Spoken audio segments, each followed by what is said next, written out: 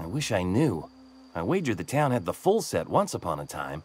Where the third's gone, I can't say.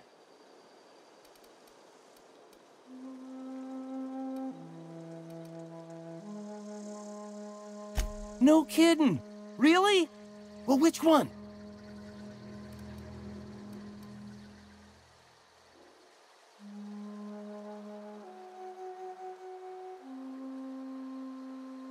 Look at that!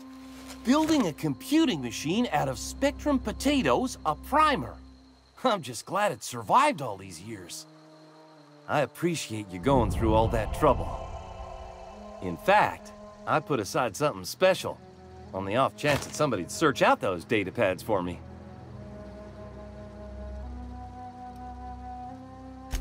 Well, don't keep me in suspense. The geothermal plant? Now that is just incredible! You really went exploring down there? Adelaide always told us it was swarming with hostile mechanicals. 2 whole data pads? Be still my beating heart. Oh, almost forgot your payment.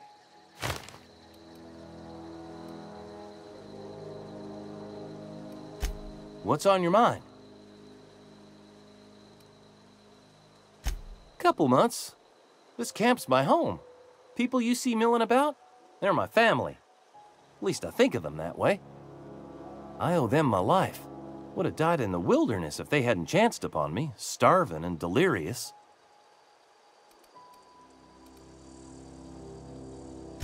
We all left the cannery for one reason or another. Me? I was let go, mostly on account of my incompetence. I mean, I was incompetent. I couldn't even survive on my own. Grace found me, Adelaide took me in, I've been on my feet ever since. You weren't incompetent. You just didn't fit the cannery. Not like here. This place had a U-shaped hole, and now it doesn't. You could stay, you know. Here. I'd be happy to... I mean, we could really use... oh, this isn't coming out right. If you want, Adelaide would make a place for you.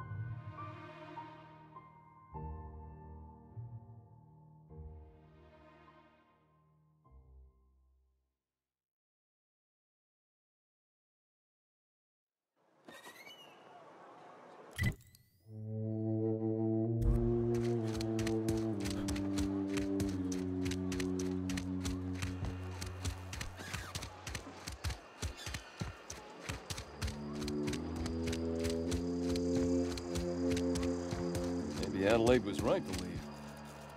Desertion is a criminal offense, punishable by hard labor.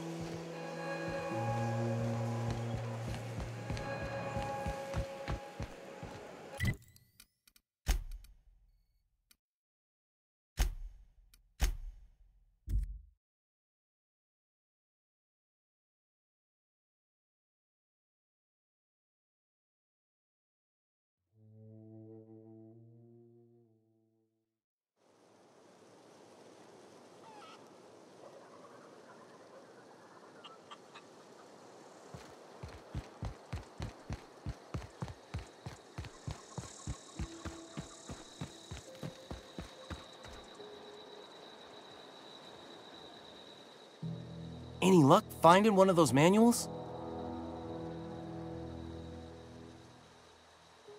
No kidding! Really? Well, which one?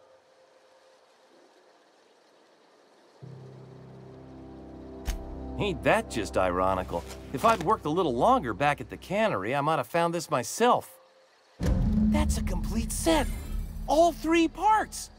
I'm gonna be the greatest engineer Halcyon's ever seen! Aside from you, Ms. Parvati, I swear, I'll do you proud. I'm glad we could help, Thomas. I've been saving something for you. Just a little contraption I found. Should fit right into your outfit.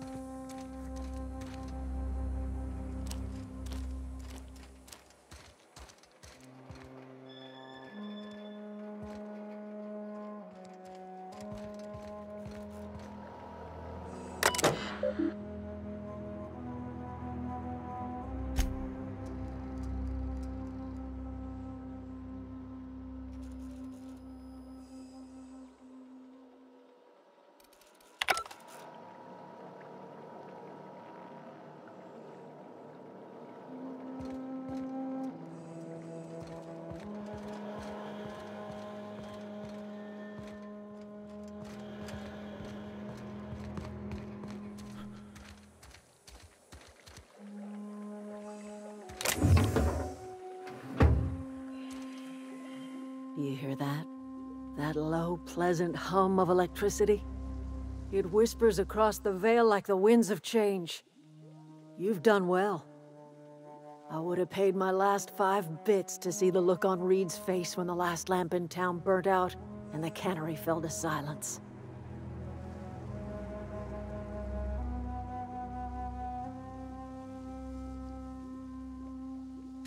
My son worked in that cannery. When the plague started coming, he was one of the first to fall sick. We had a store of medicine locked away, but Reed refused to treat him. Said my boy didn't deserve treatment. Said the medicine would have been wasted on him. So I buried my boy in the cemetery, gathered my belongings, and left. That's as much of the story as you need to hear.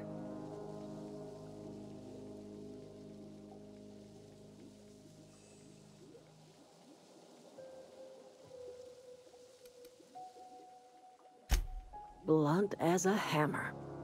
But you're right. Nothing can undo the past. Time's come to look toward the future. We'll grow, I expect. A lot of workers out there with nowhere else to go.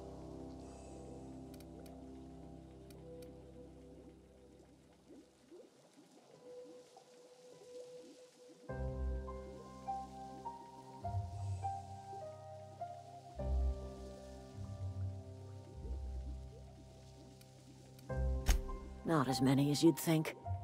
We're not about to let the whole town join our flock. Just the ones willing to renounce their corporate loyalties and live the way nature intended. I am curious. Why did you help us? You don't know who we are. You don't owe us a thing. The plant's crawling with mechanicals, so it stands to reason you risked your life.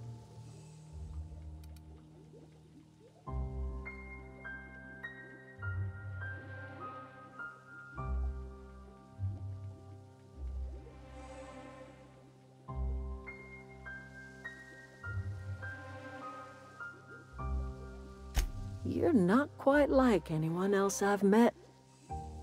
You haven't had your consciousness programmed by the board. You're welcome among us if you're ever so inclined.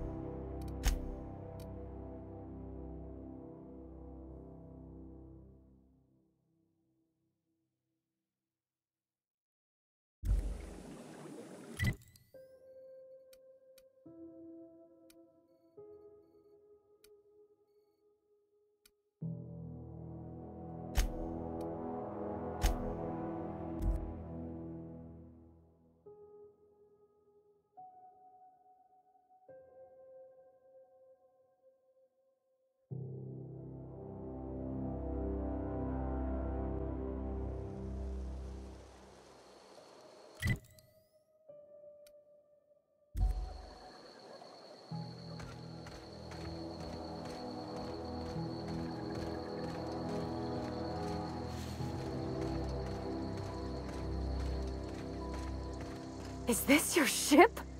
Oh my stars, she is just so handsome! Does she have a name yet? What's her drive model? Oh, gosh. Listen to me babbling. When I was in Edgewater, I dreamed of flying on a real ship, working on a real engine, belonging to a proper crew.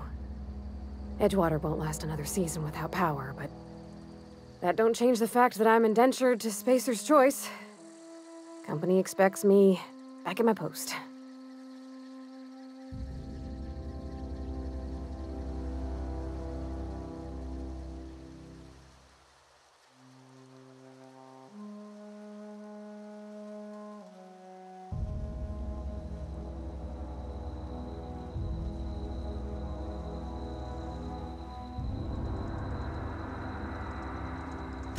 I have imagined it, but until you came along, I never thought I had the choice.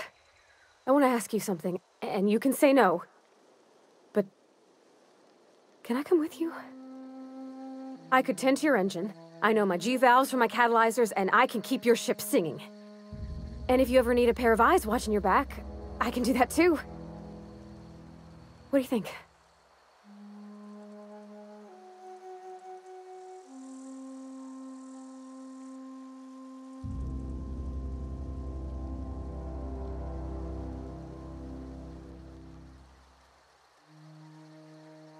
Yes! I mean, thanks. You won't regret this, mister. Captain. I can call you Captain now. Ha! I got a captain.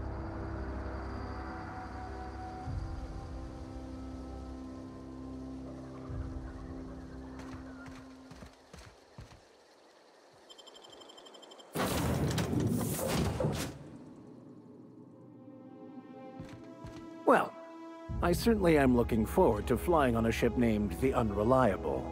I'll just head upstairs and claim a room.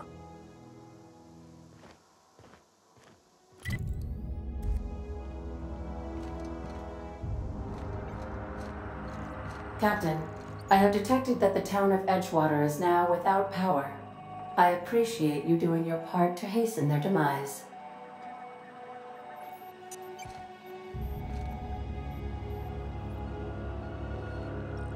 What can I do for you, Captain? Do you know how to install a power regulator?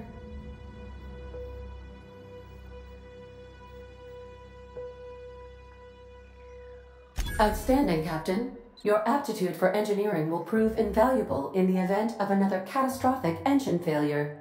Our engine room is located behind you, across the cargo bay, up the ladders.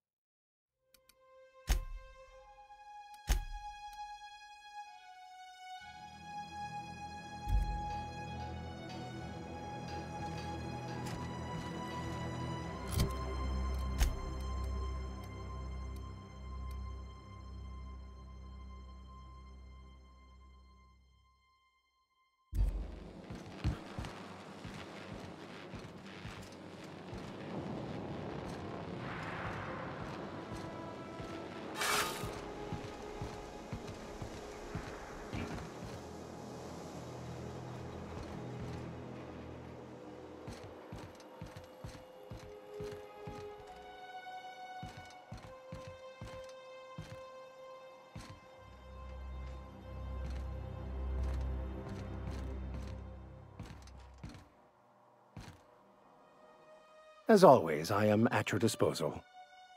Anything you'd like to discuss?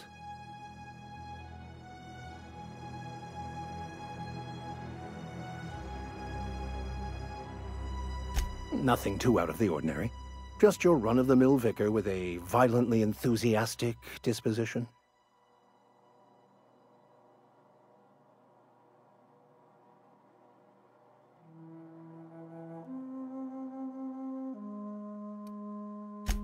That's what my parents called it. I grew up in a pit of a town much like Edgewater. I was destined to be a laborer like my parents, but I was infected early with a need to solve the equation. My passion didn't sit well with them.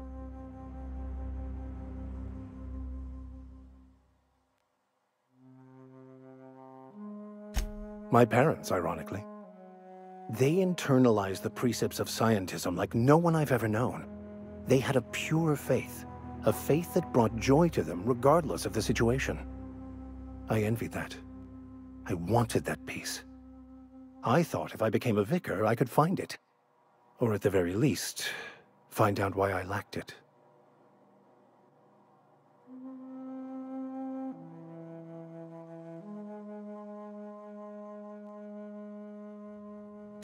Yes?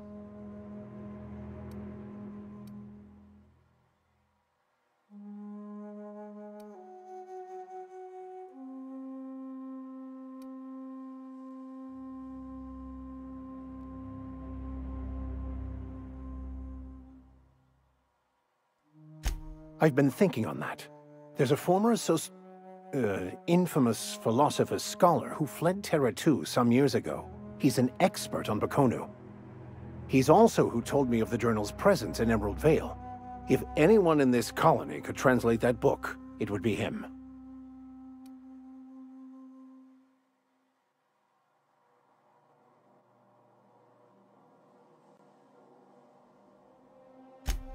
You caught me. Listen, the OSI frowns on fraternization with philosophists. I'd like to keep my associations with our scholar friend quiet. That's a good question. We should start on the Groundbreaker. It's where I'd go if I wanted to get off Terra 2. Great place to pick up a ride to Hephaestus, Scylla, even Monarch. All I need is access to a data cartridge from the security terminal. Their easily hackable system keeps a registry of all crew manifests for both arrivals and departures.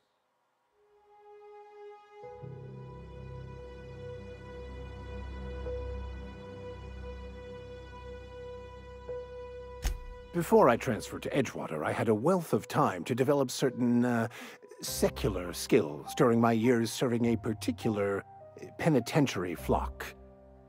I meditated, led sermons, provided guidance to the inmates as needed, of course. I also played prison yard tossball and taught myself a bit about computronic security systems.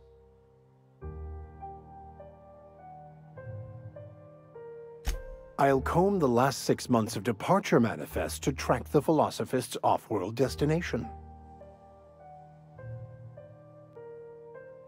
Thank you, Captain.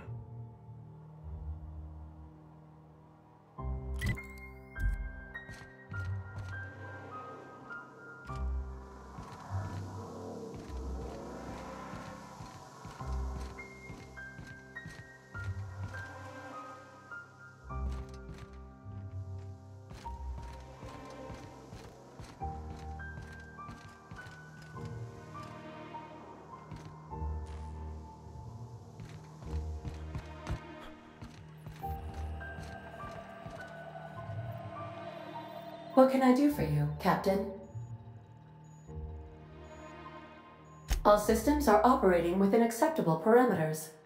I am prepared to bring the Unreliable into low-altitude orbit. This should prove an adequate test of our flight capabilities.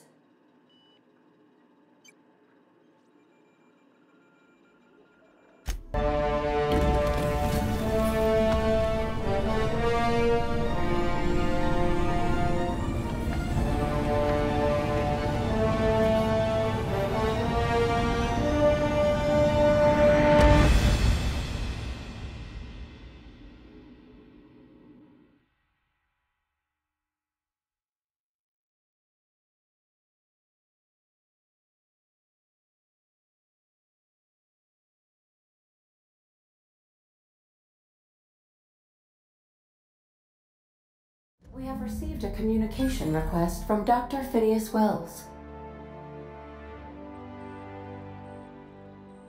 Aha, there you are. Hale and hearty, and captain of your own ship.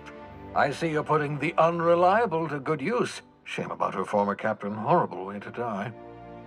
How are you feeling, by the way? I lost track of you in that cave back there. Experiencing any unnatural drippage? Perfectly normal side effect of thawing, I assure you.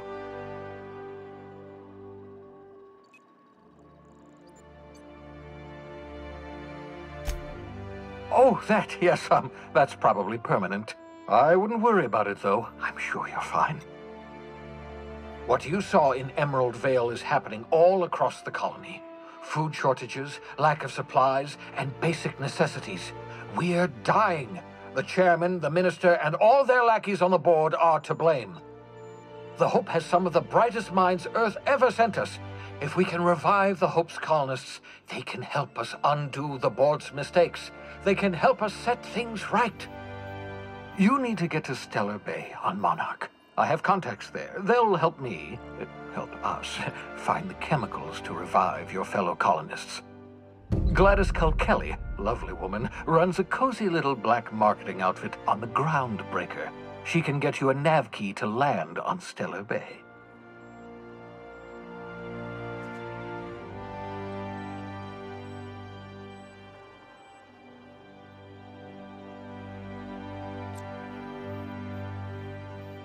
Strictly speaking, Monarch is a moon, terraformed badly, and almost completely lawless. You'll love it. Captains don't fly their own ships, you see. Your navigation terminal handles the, navigation. Think of a nav key as a set of flight instructions. The board's been confiscating nav keys for Stellar Bay, so we must rely on unconventional means of acquisition. Hence, Miss Gladys Culkelly.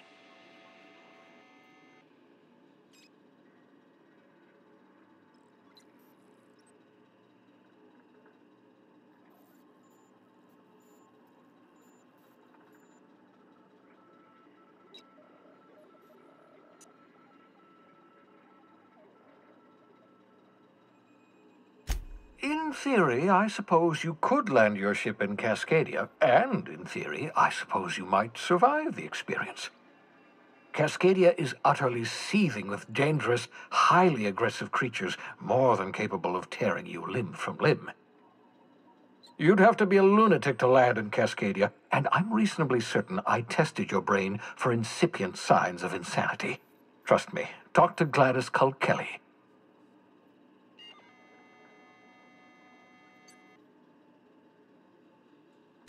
Without a skip drive, good luck. You'll be dead before you make it to the nearest star. Look, I admire your optimism, but the sad truth is you're stuck here. You, me, and the rest of this colony. We're all skating precariously around the edge of oblivion together. None of us are leaving Halcyon alive, so we may as well make it a better place, and we can start by reviving the Hope. Gladys and I have been doing business for years. Her smuggling credentials are unimpeachable. If anyone can get you a key to Monarch, it's her.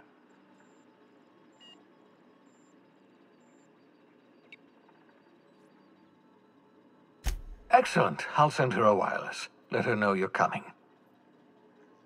By the way, I gave Captain Hawthorne a disguise apparatus of my own design, cutting-edge technology years ahead of its time.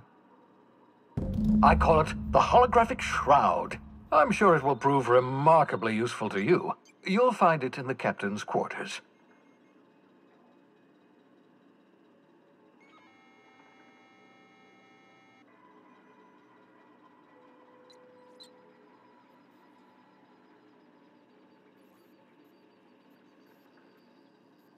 Marvelous device. I'm quite proud of myself. The shroud changes the user's appearance to mimic that of another. It has limits, first-generation technology, you see, but promising. Exciting to see it in use at last.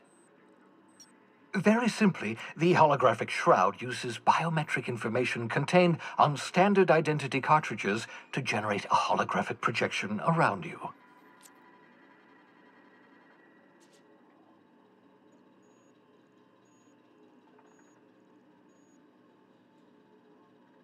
Only stands up to a casual scrutiny. Use it too long, bound to flicker, blur, something like that. Movement makes it more likely. Best used in moderation. When you see guards in your path you can't sneak past, for example. Maintain your distance. Act normal. No running, no jumping. Don't draw their attention. If they pay attention, they're more likely to notice flaws in the hologram.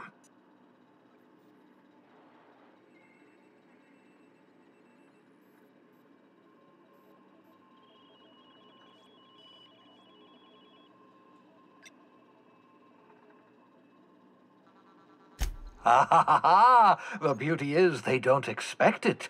The Shroud is the only one of its kind. We humans have a tendency to overlook the unexpected. Activate the disguise, walk past someone. What do they see? A figure dressed like a fellow employee. Don't act odd. They won't focus on you.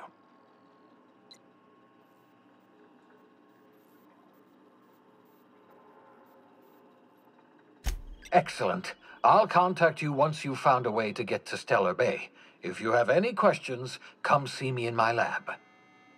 And remember, don't trust the board. They'll try to win you over with promises of wealth and power, but it's a lie.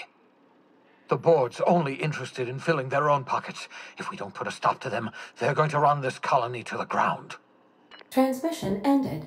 If you are ready to depart, please select a destination on your navigation terminal.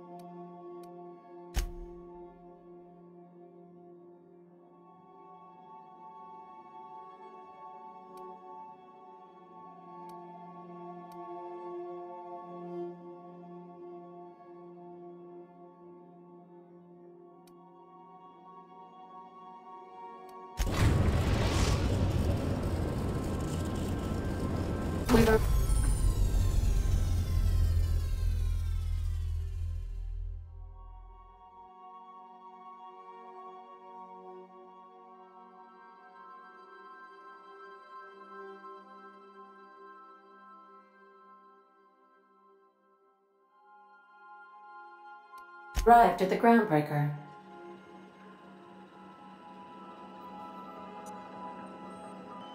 Welcome back, Captain. How can I be of assistance?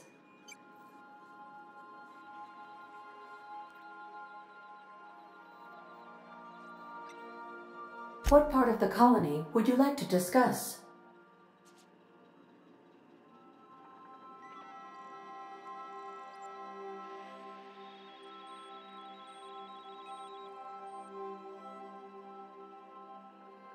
Where in Terra 2?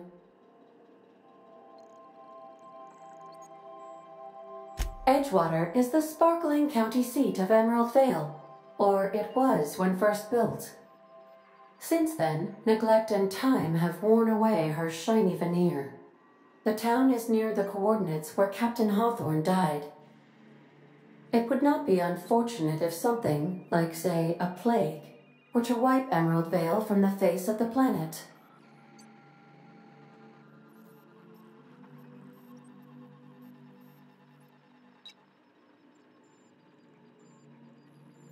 Since you diverted power to the deserters, the Botanical Lab is thriving. However, Emerald Vale's cannery shut down, leading to a total collapse of Edgewater's population. Thank you, Captain.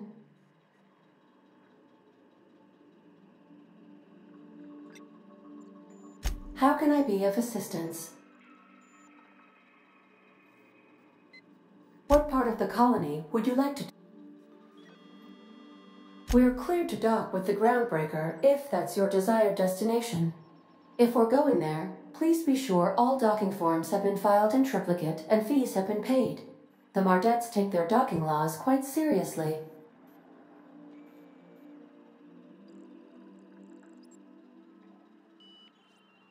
I can, yes. Let me add that to my list of 1,435,498 tasks I am simultaneously executing in order to run our ship.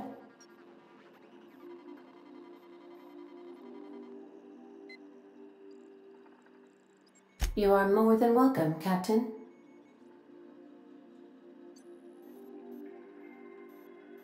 The Groundbreaker was Halcyon's original colony ship. It has since been repurposed as a service station in the Lagrange point of the system. Freighters often deliver or pick up goods from the Groundbreaker en route to other destinations. The city ship hosts an array of cargo bays, factories, housing sections, and more. Many of Halcyon's companies maintain office spaces with station representatives in what is considered a truly neutral territory within the system. I have filed the required docking forms in triplicate, and fees have been paid. Of course. What part of the colony would you like to discuss? Ah, yes. As Dr. Wells is a wanted outlaw, he built his laboratory into an asteroid. Orbital destinations can be challenging to land on. His more so than most. The outlaw scientist known as Dr. Phineas V. Wells has taken a measure of precautions to make the lab undetectable to those hunting him. Even knowing the location, my systems resist my orders to go where I instruct them. There is a bounty on his head, one with a markedly high reward amount. Shall I engage the laser weapons system? A sensible choice, as we do not have any laser weapons. How can I be of... What part of the colony? Where in Monarch?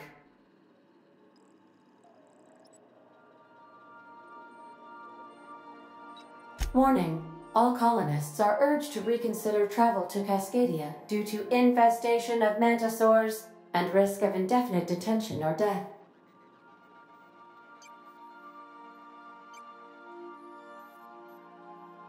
There are no people aside from marauders in Cascadia. There is only death. The local report is that you will very likely die if you leave Cascadia. This is one of those times where you say one word but really mean another, isn't it? I suppose you would find an environment like this fun. How can I be of assistance? I'll be here.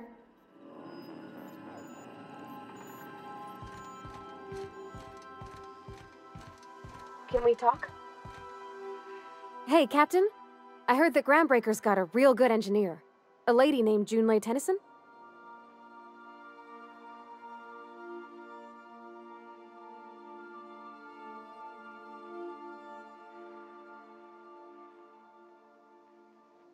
I was thinking that maybe I ought to meet her. If you got time to swing us by, I mean. I don't got much experience fixing actual spaceships. I bet you a can of Borston beans she could teach me all manner of stuff.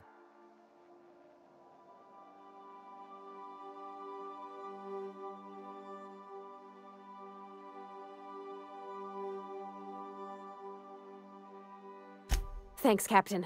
I'll be sure to make it worth your time. Did you want to talk about something else?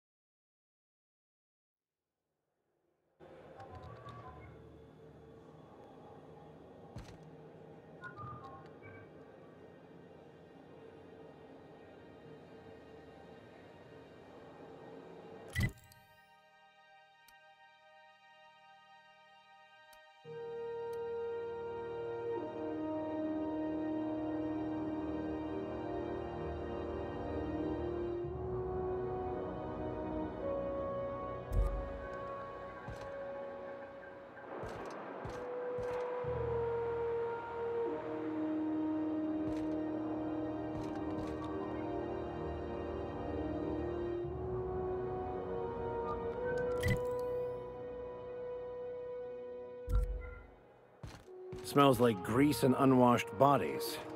Just as I remembered.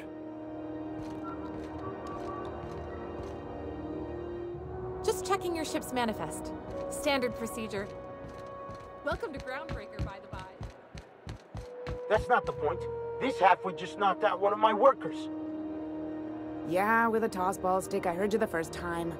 There weren't any witnesses. No witnesses.